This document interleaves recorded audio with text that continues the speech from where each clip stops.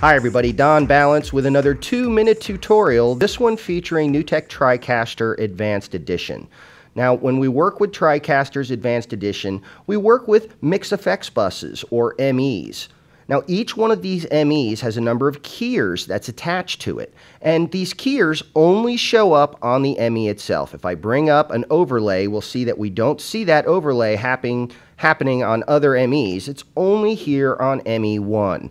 Now, one of the things you can do with a keyer inside of an ME that you can't do with a downstream keyer is add something called augmented reality. And augmented reality will allow me to attach the item to the actual virtual set. So as you can see now, as we zoom in and out, our overlay is now attached to the set. We use the positioner to position it on the desk, and then our augmented reality to actually attach it to the desk. And now, if we go through and we create comping windows, we can now see that our logo is attached to the front of the desk, no matter where we move the camera.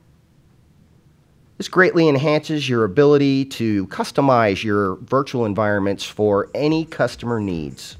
I hope you found this video useful, and if you have ideas for other topics to be covered in a 2-minute tutorial, please put them in the comments below. Thanks, and we'll see you next time.